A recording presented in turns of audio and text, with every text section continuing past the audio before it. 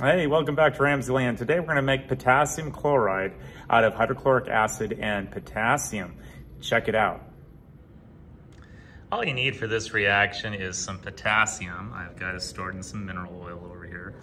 A little bit of hydrochloric acid, graduated cylinder, a dropper, and a spatula to cut pieces of potassium, and of course some coffee to keep yourself from going completely insane.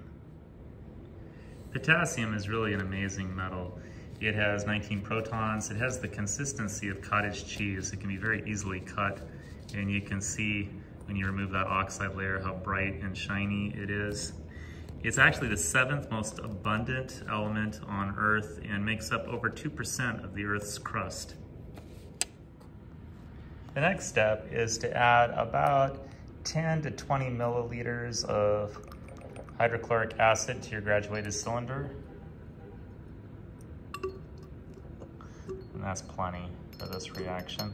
This is a single displacement reaction, and so when your potassium comes in contact with your hydrochloric acid, it's going to displace pure hydrogen gas, and of course the potassium is going to bond with the chlorine to make potassium chloride. Here we go. I would start by adding just very small pieces of potassium for this reaction.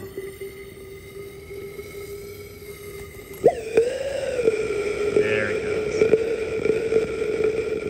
Potassium is a beautiful red flame when it ignites.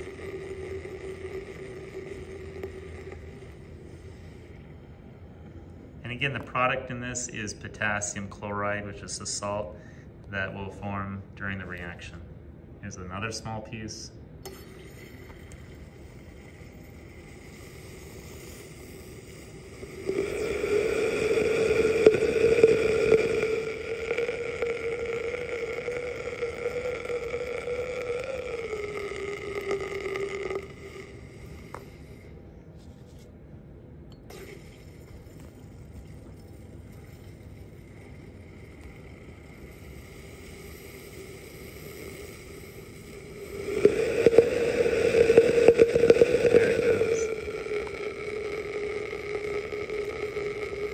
Very dramatic exothermic reaction.